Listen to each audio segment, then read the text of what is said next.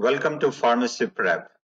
As massive vaccination process underway across the world, so there are potential questions likely can come in board exams, such as pharmacy board exams, nursing board exams, medical USMLE board exams, or any medical board exams.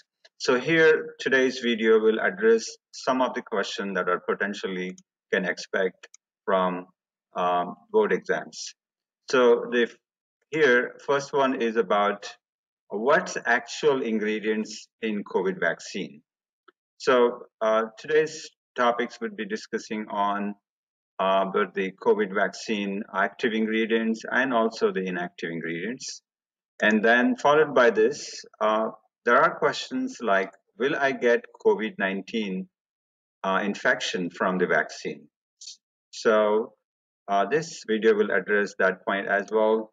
And then additionally, there are questions such as among the inactive ingredients, are there any preservatives in the vaccines? Especially concern about the mercury preservatives, because the mercury preservatives such as thimerosal, which is containing mercury atom in it. So like had in the past some association to some of the side effects of the vaccines. So would that contain any type of those in this currently COVID vaccines that are popular vaccines? And additionally, this video also address the questions like, are there any meat derivatives in the COVID vaccines? And in gelatin products, because gelatin products are generally obtained from collagen. Collagen is from the animals' products or pork gelatins.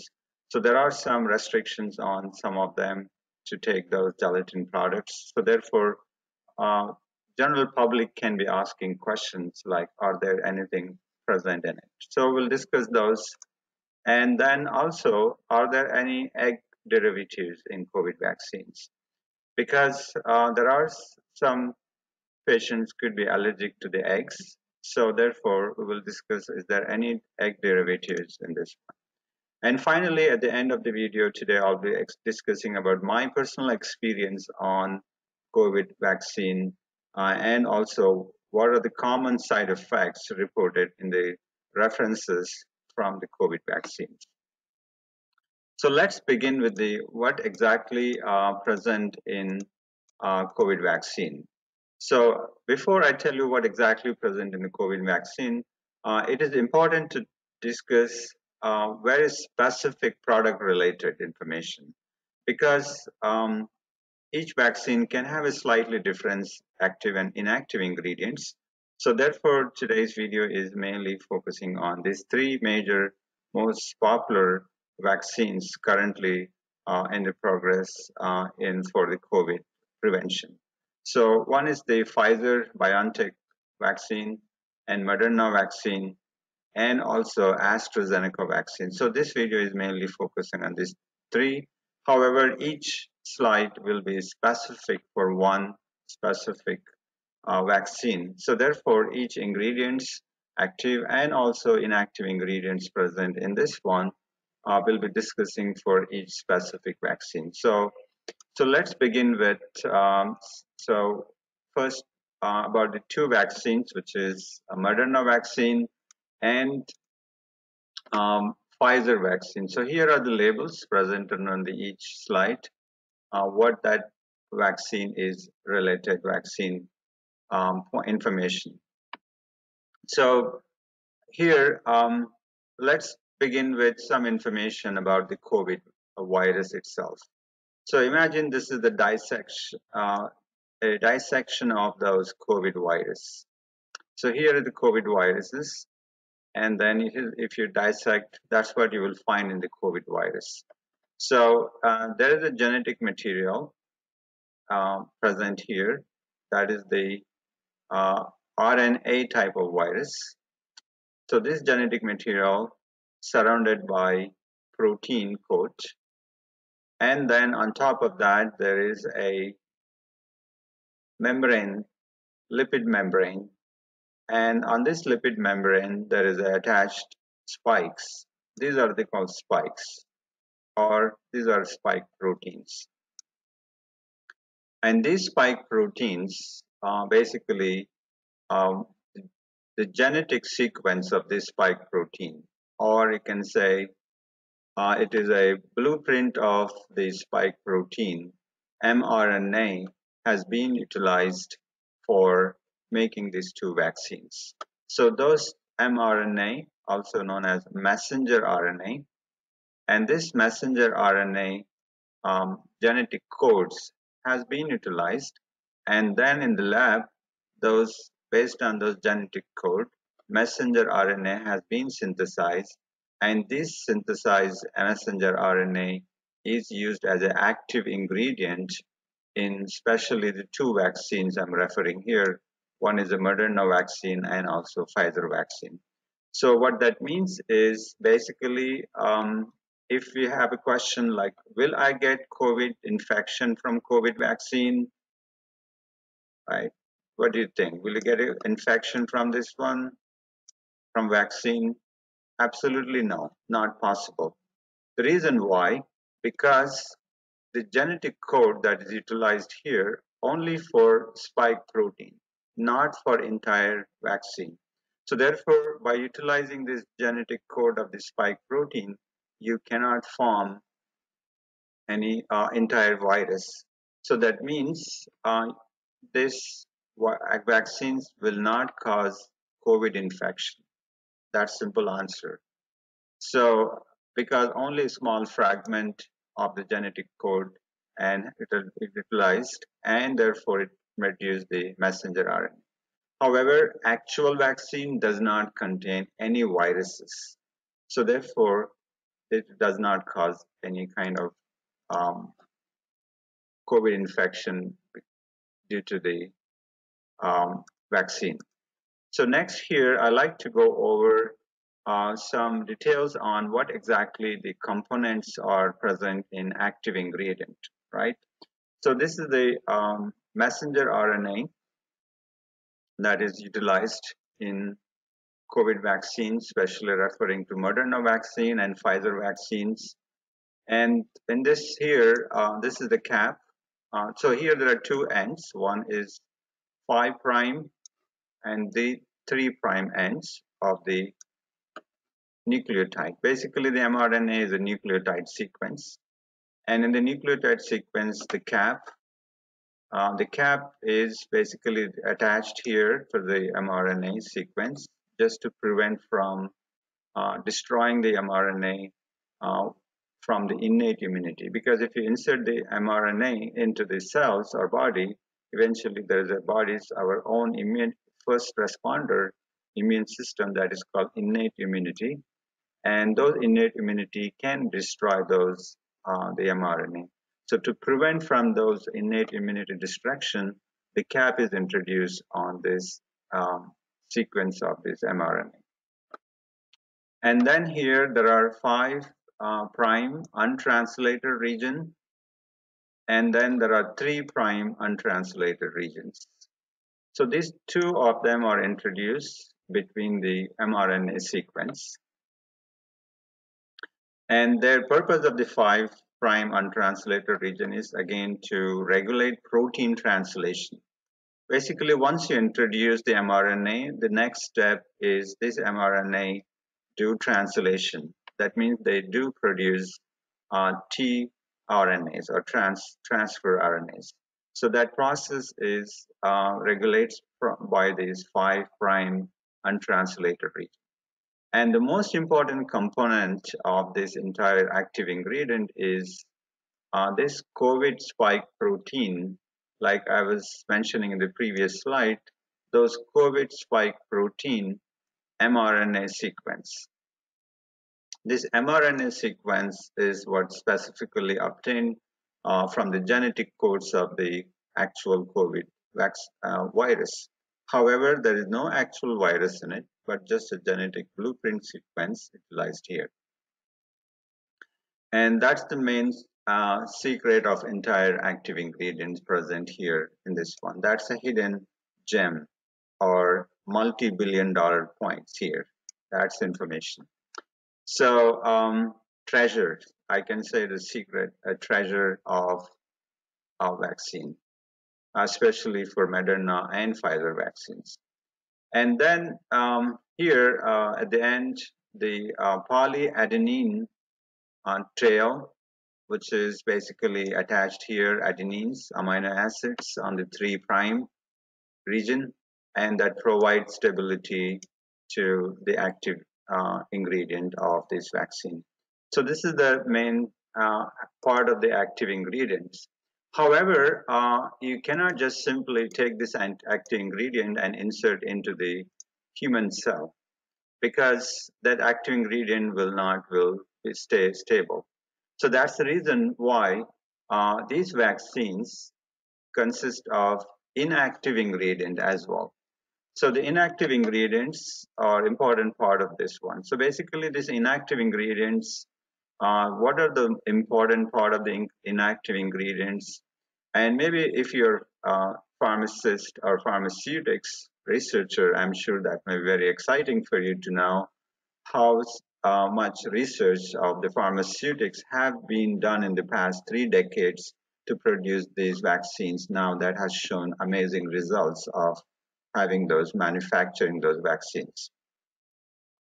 So in this case, in the inactive ingredients mean they do not have any medicinal benefit. Then why did they use it, this one inactive ingredients? Well, this is just to maintain the active ingredient stability in body that has been added to this one. So this inactive ingredients also known as excipients. You often hear, if you're pharmaceutics, if you have studied the pharmaceutics, I'm sure you have heard that common word excipient. So basically these are excipients. So among the excipient, the important component is cationic lipids. In these cationic lipids, there are quaternary salts of amines, and those quaternary positive ion charge, cation, right? Those are cations. So this cationic charge uh, binds with the phosphate anions of the nucleotides of the mRNA. So there are phosphates having anions, and those phosphate ions and the cations of the lipids bind together, and they form the beautiful a particle, a tiny lipid particle, which is called lipid nanoparticles, right? Those are well known for lipid nanoparticles. And basically now these lipid nanoparticles, which is consist of cationic lipids, and then there are neutral lipids as well. There are, especially amongst neutral lipids, there are important ones, which is polyethylene glycol. A lot of time in short, that is called PEG.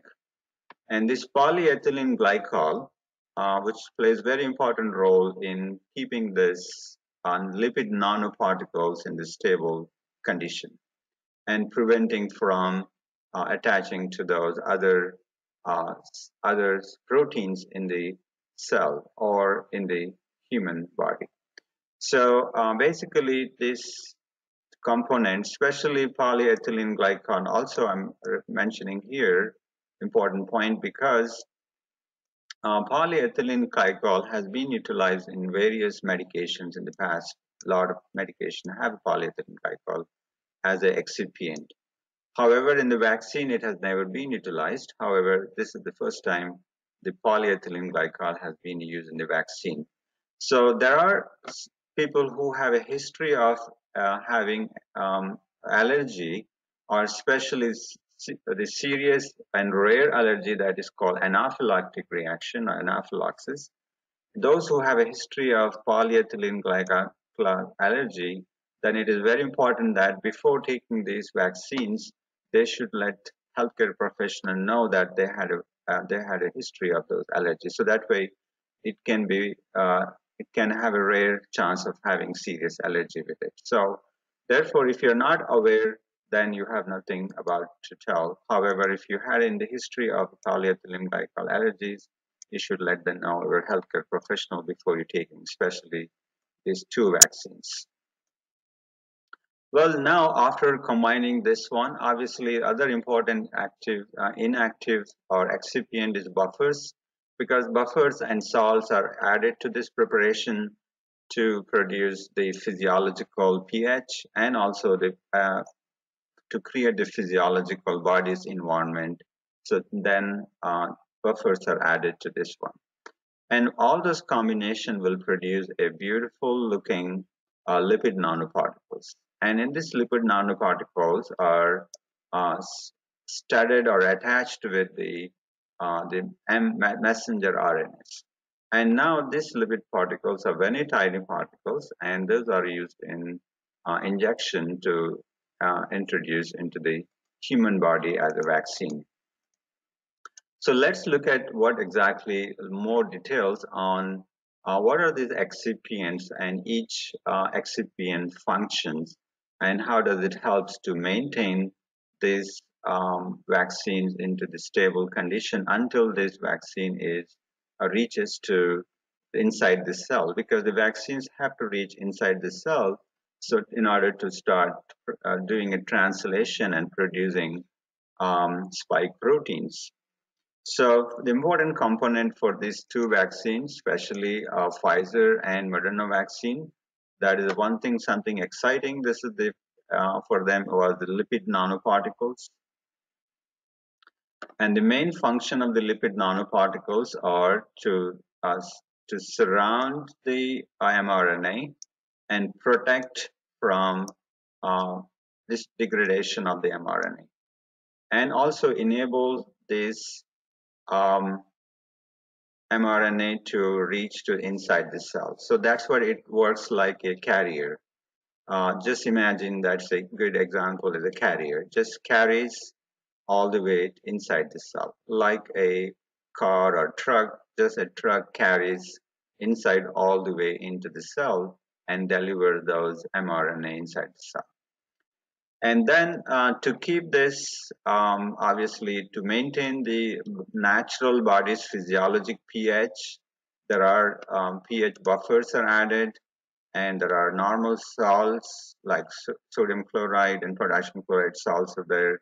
And also for those who are in the pharmaceutics or pharmaceutical manufacturing, you're all well aware that water for injection, right? Water for injection is the main component, just the water for injection is used in manufacturing pharmaceuticals. So therefore here, water for injection also used.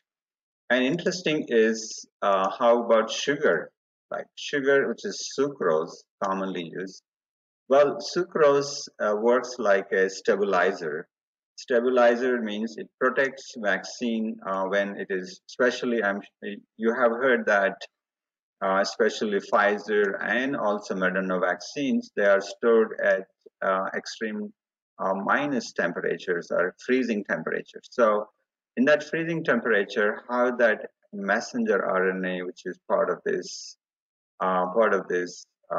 vaccine, how that it's stabilized. Basically, sucrose protects vaccine from breaking down during the freezing and also thawing temperatures. So that's the main purpose of the sugars functions in vaccines. So next, let's see how this I will take each vaccine manufacturer vaccine product, and then we'll discuss what are those active and inactive ingredients are present. Because again, as I mentioned, what is present in each vaccine depends on specific product related. So therefore, always before your recommendation or before administering, always use the product monograph from the manufacturer, or there are emergency use authorization. FDA has the um, uh, product monograph information that is provided by the manufacturer. One can use it. Or also the compendium of pharmaceutical specialty also has a product monograph. They are the specific information source for all of them. However, whenever you're administering them or for a practical purpose, obviously you have to use reference. However, this information could be very effective for your exams preparation. So in this case, let's look at the lipid nanoparticles, same what we discussed before. So they have a proprietary their own lipids, cationic lipids, and also this is the polyethylene glycol that plays very important role maintaining the stability of vaccine. And then also we discussed that salts and buffers, like as we discussed, that plays important role to maintain uh, biologic pH. And then also water for injection and sucrose, which is works like a stabilizer during cold temperatures. And for Pfizer also require diluent before administering them. And diluent that is used for Pfizer is normal saline, which is also known as 0.9% of injection, sodium chloride injection, USP. USP here refers to United States Pharmacopoeia. This is refers to, that is means that's prepared according to USP conditions. So next we will see the questions like we discussed in the beginning, that is this, the questions like, are there any preservatives in it? So simple answer is there is no preservatives. None. There is no preservative have been used for Pfizer vaccine. And that's one of the reasons why you have to store this in the very cold temperatures. And including there is no thimerosal, which is containing mercury, which is known to have concern. And so therefore there's none preservatives. And the next question is about, are there any meat derivatives? Are there any extracts, meat extracts, or any traces of the meats in it? None, because there is no meat utilized in preparation, or there is no meat products. So there is none meat products. So therefore, are there any egg derivatives? Or what if someone has allergy to the egg? Can they take this vaccine? Well, there is no egg derivatives, and therefore there is none egg traces in this one. Likely you will not have any cross reactivity to egg. However, also there is another one often questions about gelatin, because gelatin is generally obtained from collagen of the animal, so which is generally found in the animal skin, and a lot of time it is also obtained from the pork skin tissues. So therefore, this have no gelatin. So people who have a concern about pork gelatin or any animal gelatin containing product, there are no gelatin in it. So this is what answers for all those questions we had in the beginning. However, this is a specific for Pfizer product. So next, there is a Moderna. Moderna also have a very similar ways of, which is active ingredient is very similar. However, they have their own proprietary nucleotide for the messenger RNA. And they also utilize lipid nanoparticles, and these lipid nanoparticles, they have a very similar ingredients. However, they have their own proprietary PEG, which is a polyethylene glycol, and there are some other lipids, neutral lipids have a slight difference. Otherwise, next we have a salt and buffers. They also utilize salts and buffers.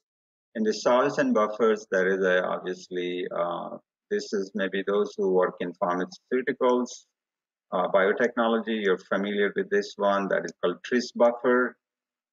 Tris buffer is used here, tris. And also water for injection, which is used as in the preparation.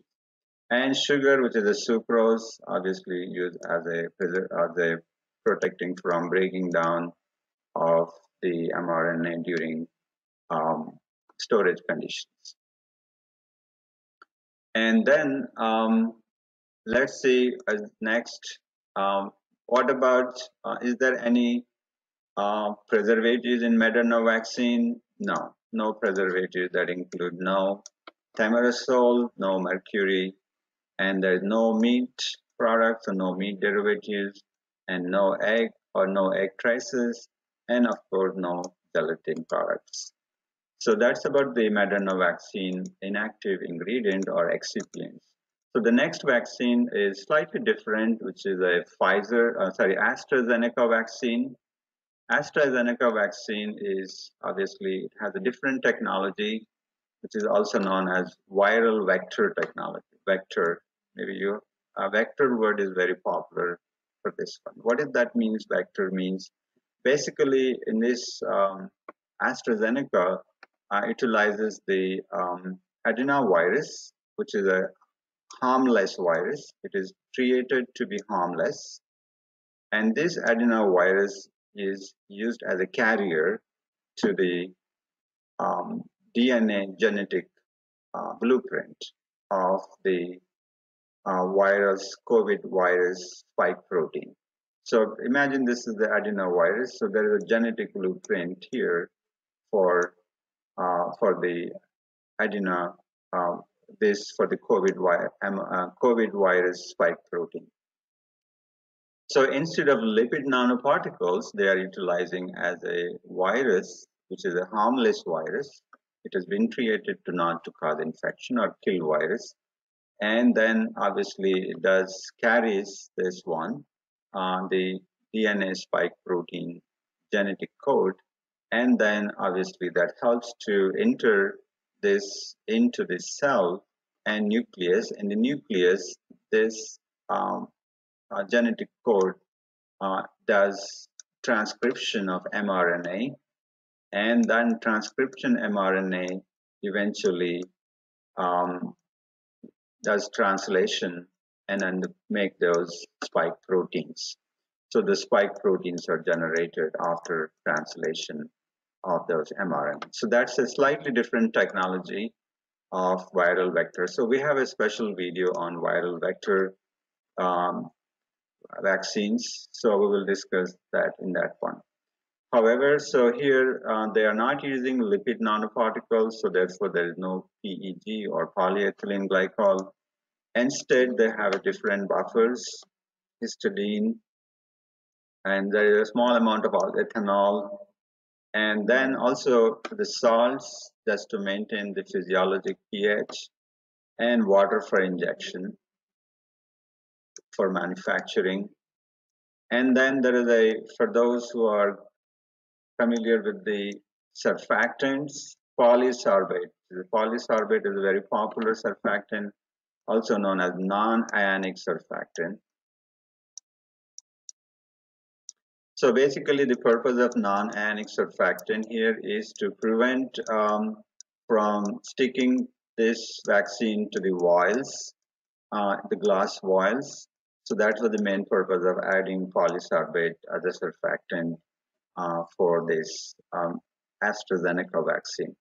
And also it utilizes the sucrose to maintain those nucleotides stability during storage conditions. So these are the content of the AstraZeneca. So let's look at what about uh, preservatives and meat and egg, etc. So here also for AstraZeneca did not utilize any preservatives, no mercury, no other preservatives are utilized. So therefore, and also there is no polyethylene glycol. So those who have allergy to polyethylene glycol need not to be concerned with this one because there is no pack utilized here. So otherwise there is no meat traces in this one, there is no egg traces, and obviously there is no gelatin traces as well. So that means there are no concern of those cross reactivities. So this is all about the active and inactive ingredients.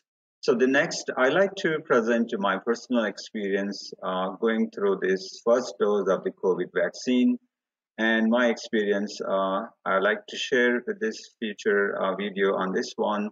So then after that, I also like to discuss what is the general side effects of this vaccine and also what are the key important points. And at the end, also, I like to discuss about the what is the status of these vaccine approval, because when these vaccines have been approved by the FDA originally, they are given emergency use authorization.